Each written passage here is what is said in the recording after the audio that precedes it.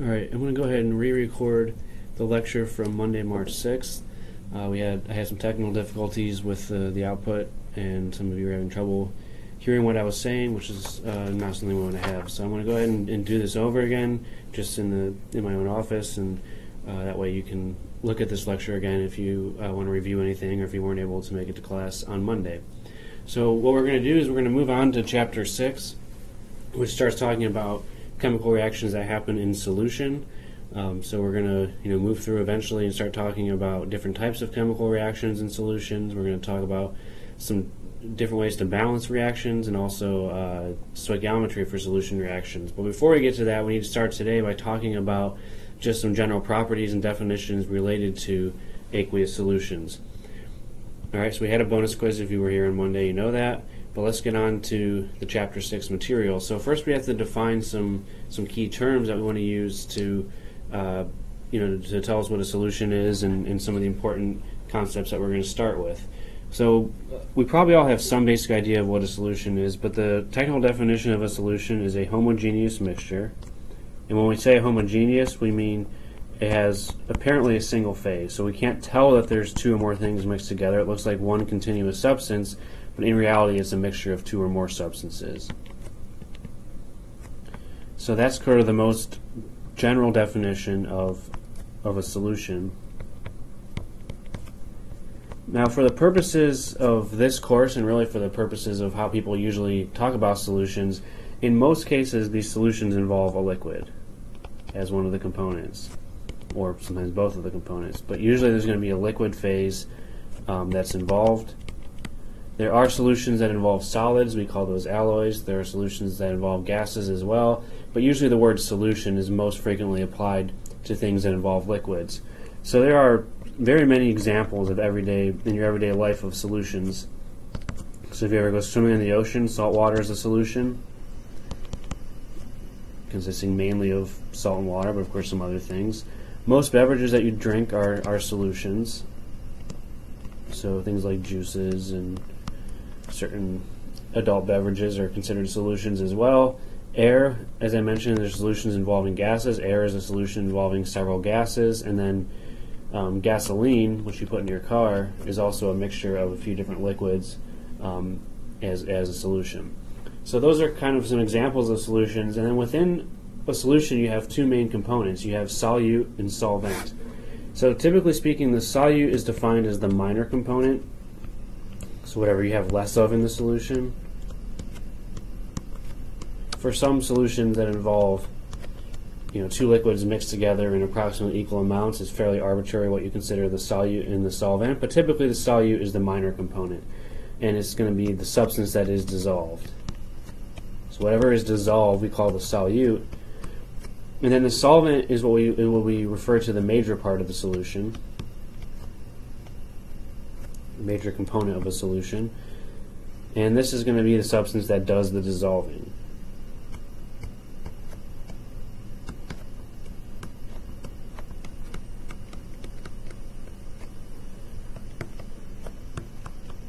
So whatever we're dissolving the solute in is going to be called the solvent.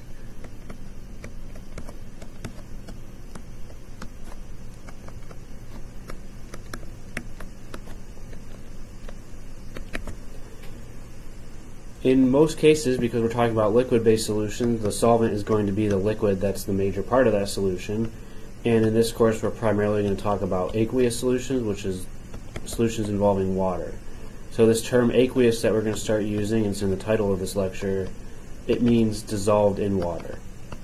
So an aqueous solution is a solution involving water, or an aqueous ionic compound is an ionic compound dissolved in water, and so on.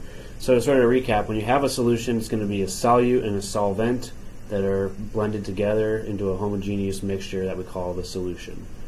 Now we're talking mainly about aqueous solutions, which are solutions in water. And so to help us understand why is water so good at dissolving things, and especially why is it so good at dissolving ionic compounds, let's talk about the polarity of water. And this is a review of things that we learned back in Chapter 4 when we talked about molecular polarity. But keep in mind there are a few main reasons why water is polar.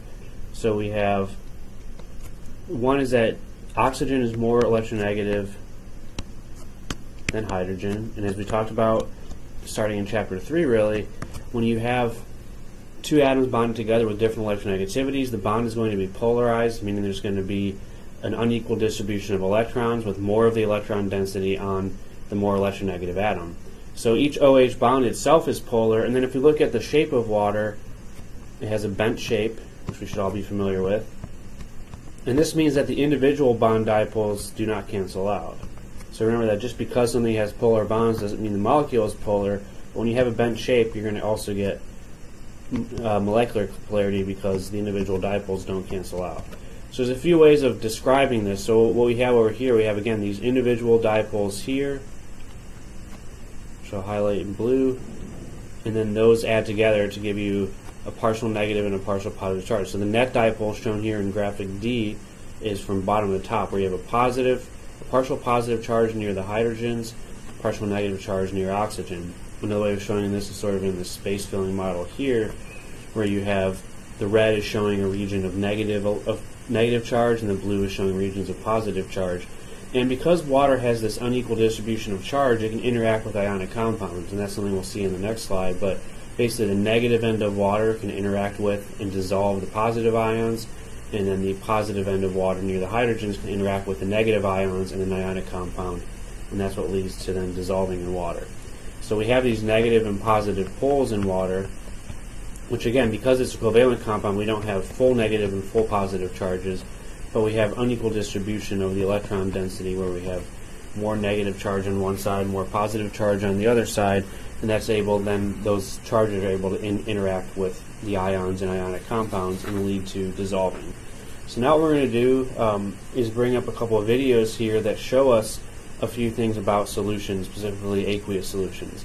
So the first one we're going to look at shows us at a microscopic level what is happening when we dissolve a compound in water. So we're going to look at both covalent and ionic compounds and see the differences there. So that's this first video here. The link is in the notes if you want to look at it yourself.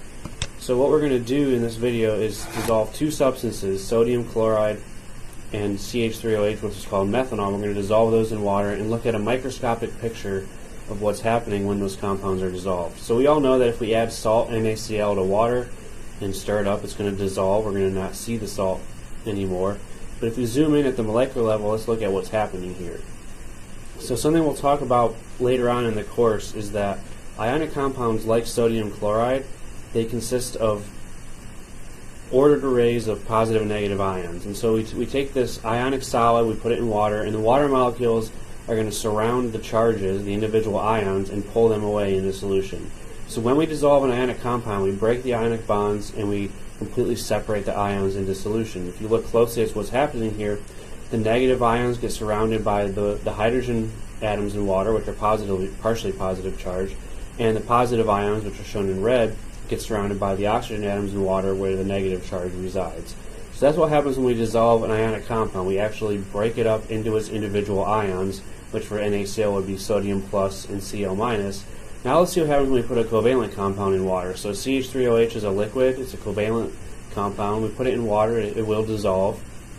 But in this case, if we look at what happens when at the molecular level, we still have water molecules surrounding these methanol molecules. Now if you look at the methanol molecule, it has an oxygen, it has a hydrogen, it has an OH bond, so we're going to have this polarity, partial minus, partial positive, and the water molecules are then going to interact with those via electrostatic interactions. So we have these methanol molecules which cluster together when they're in the liquid phase, but then when we put them into water, water molecules are going to come in and break up this network. And so what we have is water molecules surrounding each of these methanols and pulling it into solution, completely surrounding it and pulling it away from the rest. But we don't have any bond breaking in this case. When you dissolve a covalent compound, you're not going to break the bonds, you're not going to separate it up like you do for an ionic compound. You're just going to surround it with water molecules. And these types of interactions are things we're going to talk about more later in the course, and you'll talk about a lot in detail in chemistry too as well. But keep in mind that the key difference here is that we don't have ions in solution when it's a covalent compound. We're just solubilizing the molecules and bringing it into solution. So that video sort of showed us at a microscopic level what's going on when we dissolve two different substances in water. So to sort of review the key points that we saw there, when you dissolve ionic compound, the ions separate into solution. So we completely break it up into the constituent positive and negative ions.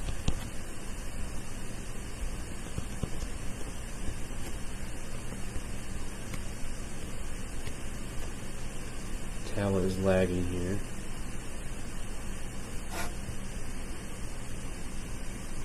So let's give it a second to catch up. So when we dissolve an ionic compound, the ions separate completely in solution. For covalent compounds, the key point that we saw is that there's no bond breakage. So we can certainly still dissolve covalent compounds, but we're not breaking the bonds, we're not changing the structure in any way, we're just surrounding the molecules with water.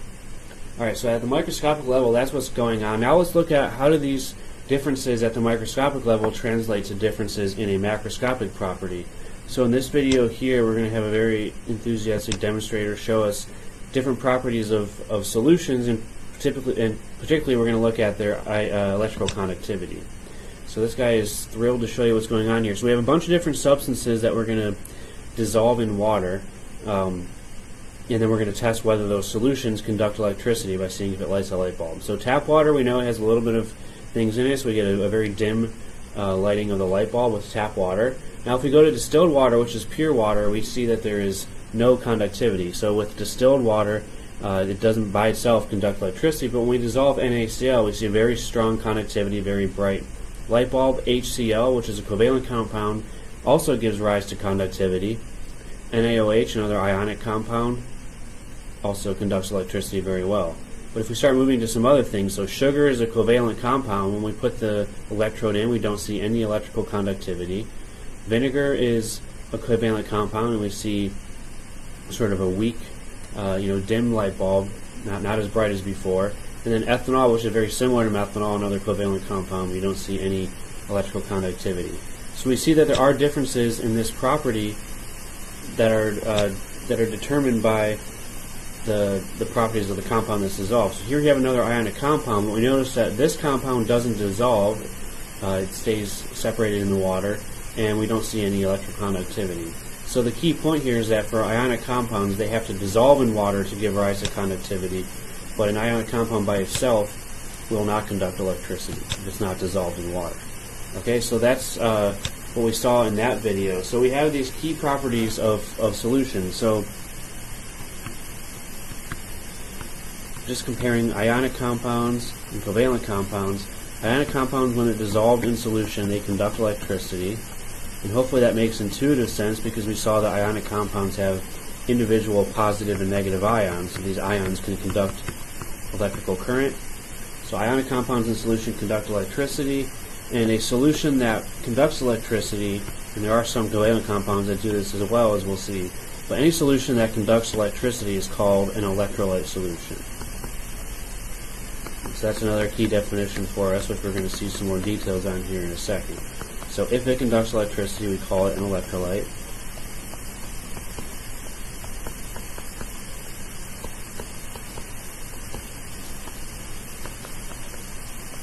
Alright, so let's then talk about, in more detail, electrolyte solutions and break them down a little bit further.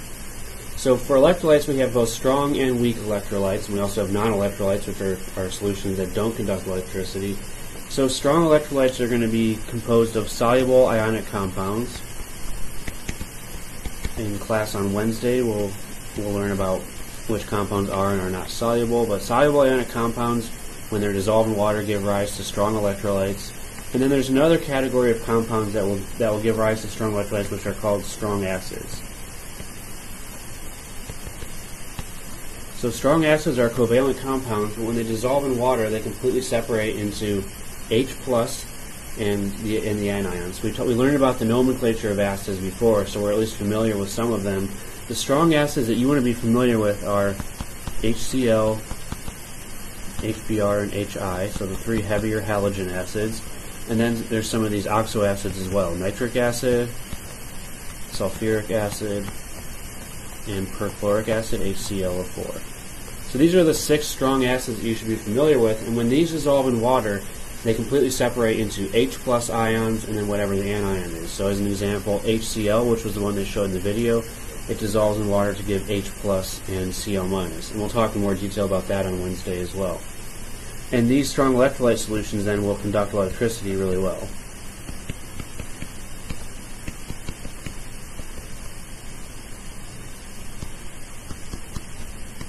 Now there's another class of electrolytes that we call weak electrolytes, and in this case the compounds partially break down into ions, but not completely, so there's still a lot of intact covalent molecules. So they partially break down into ions and they weakly conduct electricity.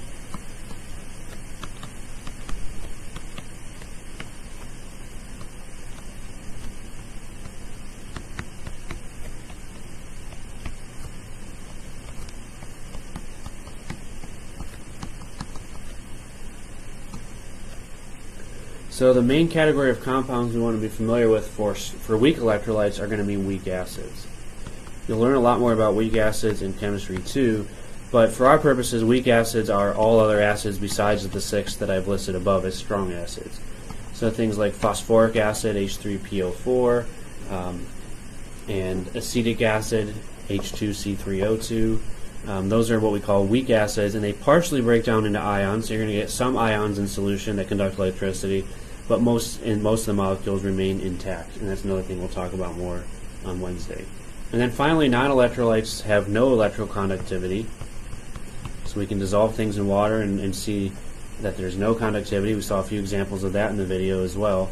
And as we saw in the video, the ones that were non-electrolyte solutions, the ones that didn't conduct electricity, were the covalent compounds that are not acids.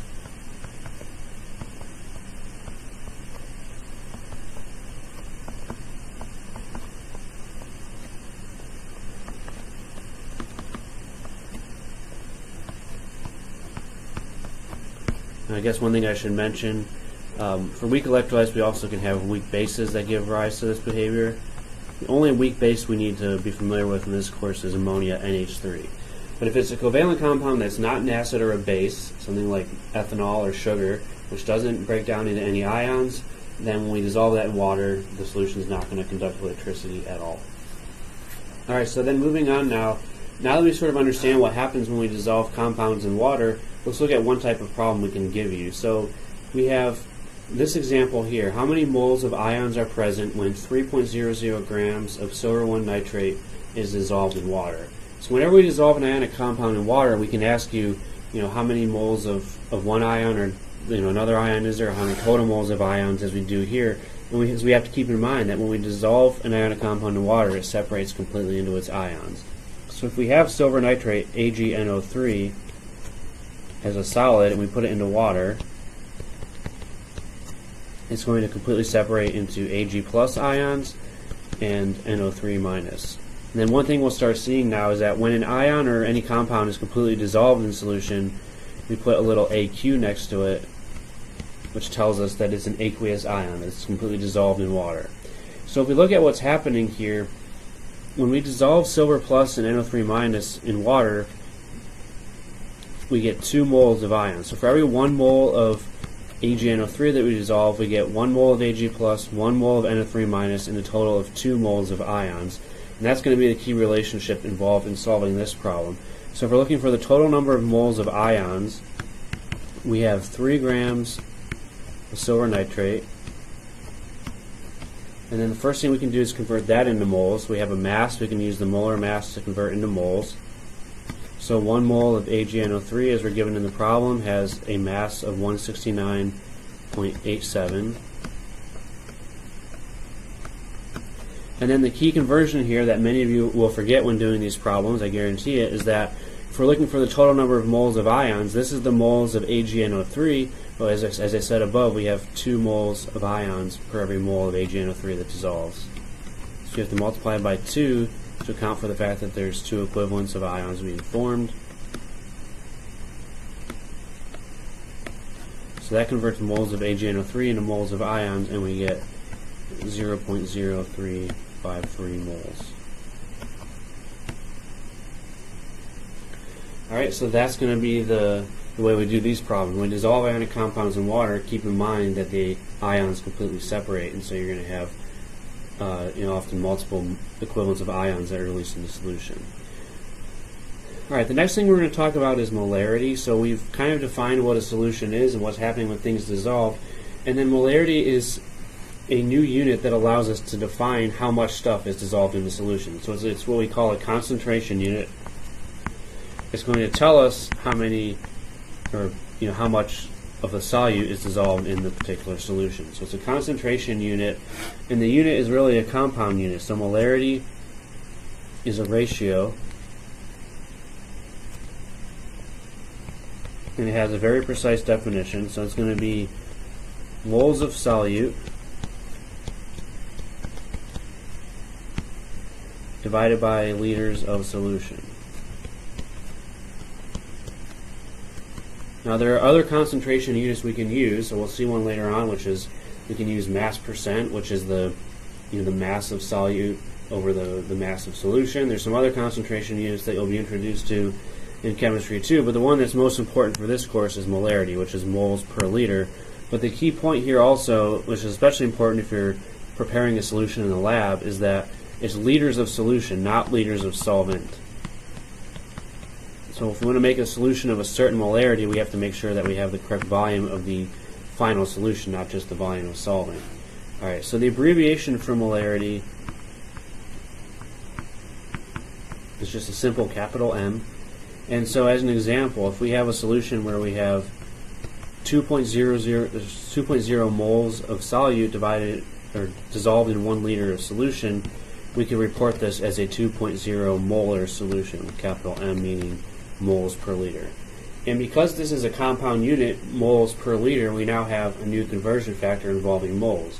So if we know the volume of a solution in liters, if we know the molarity of the solution in moles per liter, we can convert between volume and moles. And that's what we're going to see in some of the upcoming problems.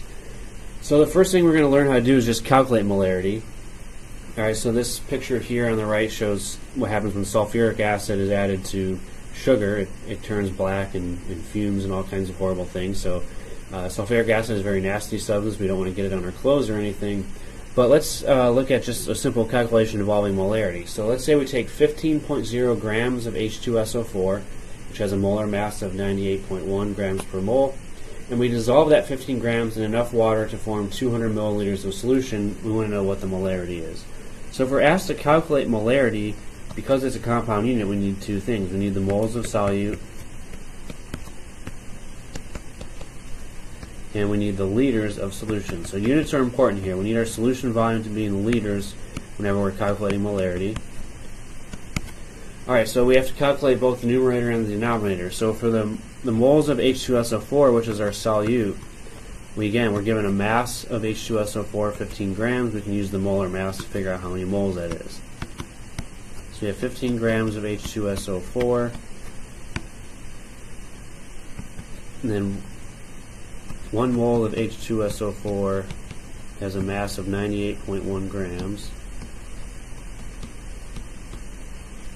So that molar mass is 98.1. We divide by the molar mass, a very routine calculation for us now, and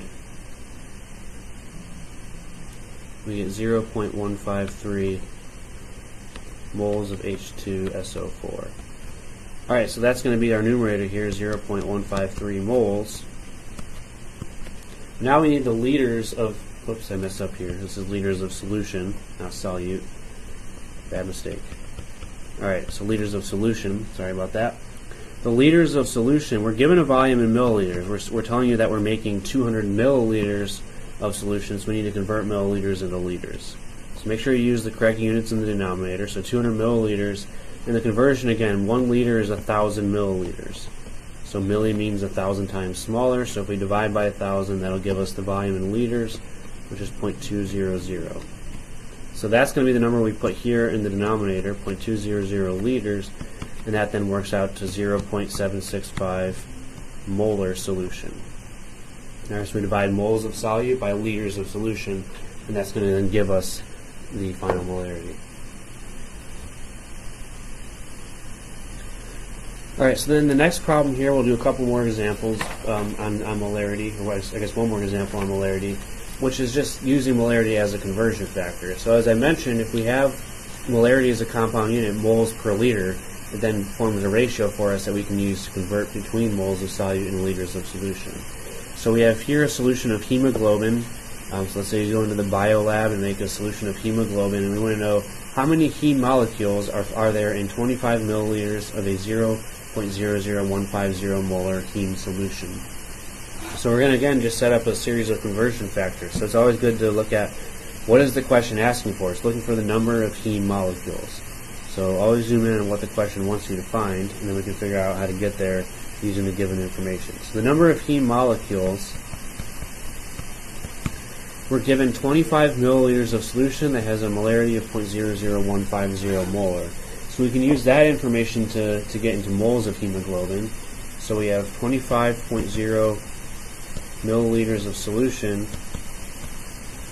Now remember that molarity is moles per liter. So if we have a volume of solution and we want to use the molarity, we have to first convert into liters. So 1 liter per 1,000 milliliters, same conversion we did in the last problem. So now we have liters of solution, and we can use the molarity to find out how many moles of heme there are. So there's 0.00150 moles of heme for every 1 liter of solution. Alright, so again we have this capital M here means moles per liter, moles of solute per liter of solution. Now the question though is asking for the total number of heme molecules. So here we have moles of heme, and again if we want to go from moles into number of molecules, we have to use Avogadro's number. So there's 6.022 times 10 to the 23rd heme molecules for every 1 mole of heme. Alright, so keep in mind that distinction. If you want individual number of molecules or an individual number of atoms, whatever the case is, we have to use Avogadro's number. So that's the last step there, and we get 2.26 times 10 to the 19th molecules. Alright, so most of these conversions we've seen before. We just have this one new step here, using the molarity to convert between liters of solution and moles of solute. And that's going to be a very important conversion for us all throughout this chapter, especially when we come back and start doing stoichiometry at the end of this chapter. Alright, the last thing I want to talk about in regards to molarity is the concept of dilution. So what we're doing with dilution is we're going to take a pure solvent and add it to a solution to change the concentration. So we add pure solvent to a solution,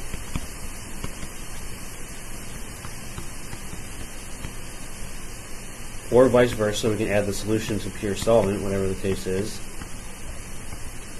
And we're going to make a solution that has a lower concentration.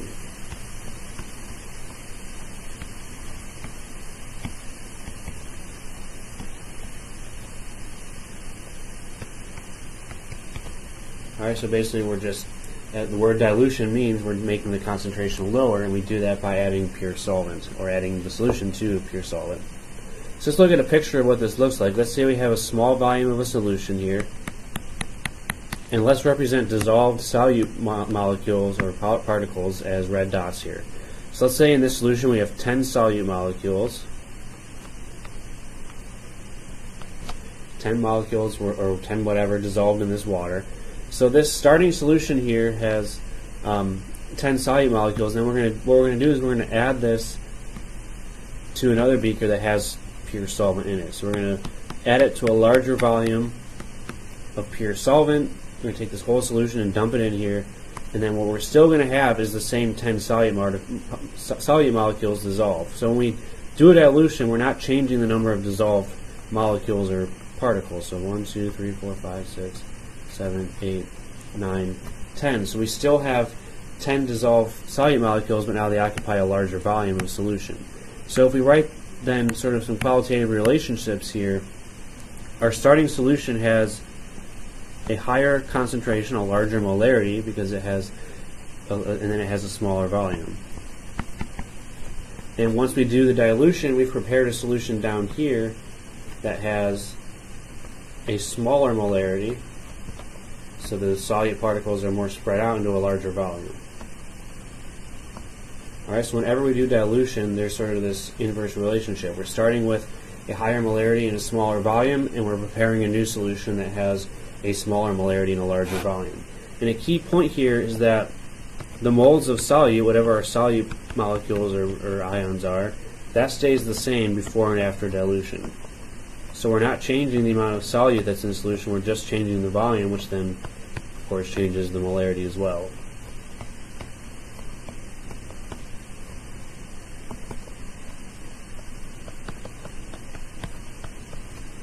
Alright, and with the idea now that the number of solute particles doesn't change, the moles of solute doesn't change, we can now derive the dilution equation.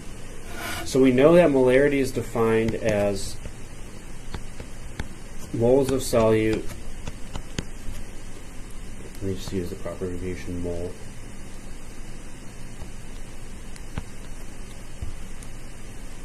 Mole of solute divided by volume of solution, if we want to put it in more general terms. So then if we rearrange this equation, the molarity times the volume is equal to the moles of solute.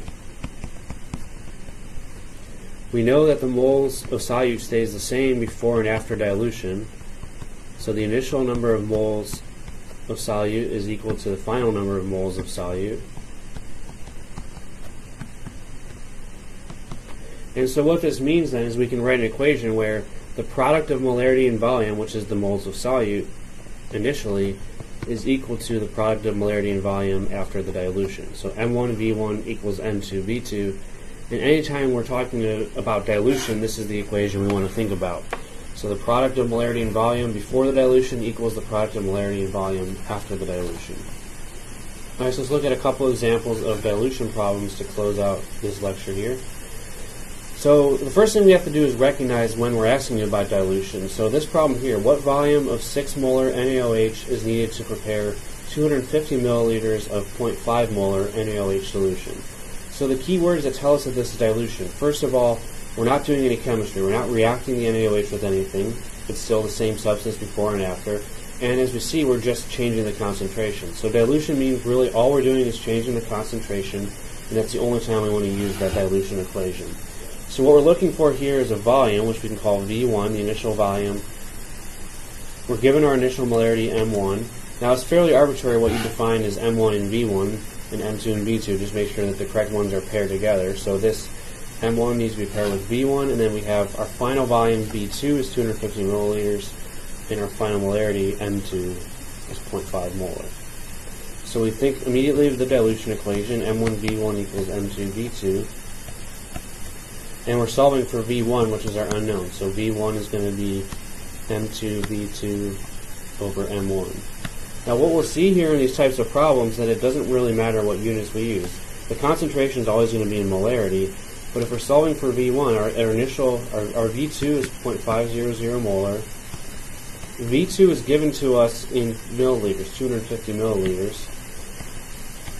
Now you might think, oh, we have to convert to liters here, but really you don't, because this is a ratio. So the M1 goes in the denominator, 6.00 molar. Molarity cancels out, and this is going to give us our final answer in milliliters.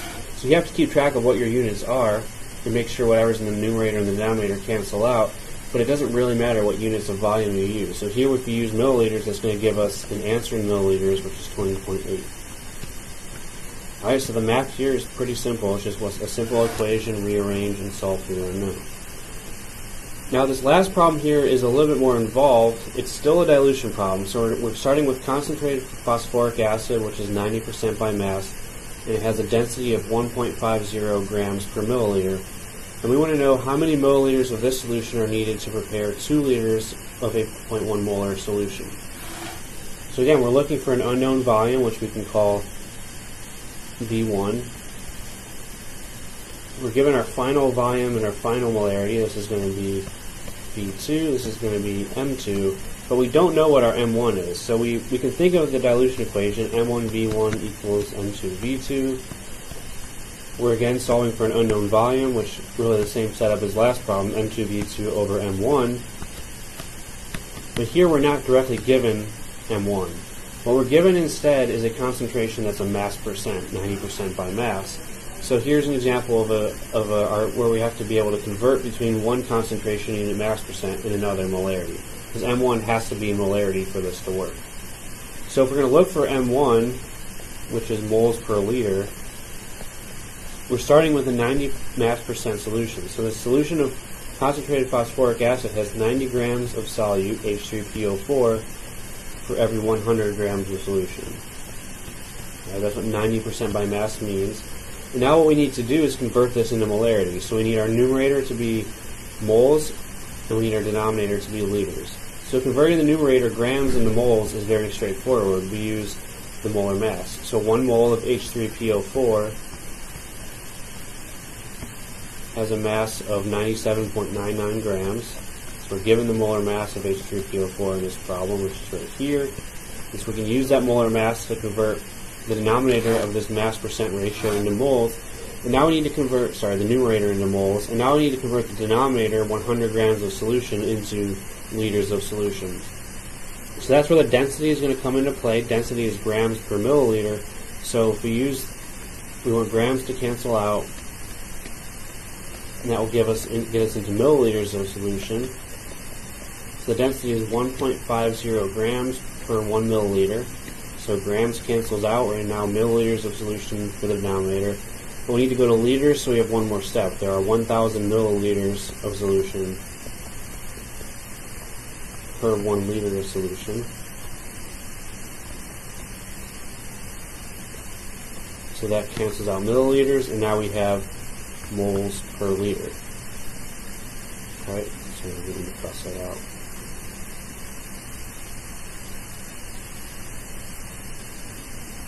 So we have moles per liter now. And so what that works out to then is 13.8 molar. Alright, so that series of steps was needed to find our M1, 13.8 molar. And now that we have our starting molarity, we can then plug everything into the dilution equation. So V1 is going to be M2V2 over M1, which is going to be 0.100 molar. That's our final concentration after dilution. V2 is the final volume, which is 2.00 liters. And then M1 we just found is 13.8 molar. Now, again, keeping close track of our units, molarity cancels out. Our volume now is going to be in liters, 0.0145 liters. But again, read the problem closely all the time. So we're looking for how many milliliters of this solution. So we have to convert this volume into milliliters. So we have 0.0145 liters. And then we use that conversion 1,000 milliliters per 1 liter to convert into the correct units, which is going to be 14.5 milliliters. Alright, so that takes us to the end. Sorry about the technical difficulties with the original video. Please, if you have any more questions about this lecture, let me know, and I will see you in class later today.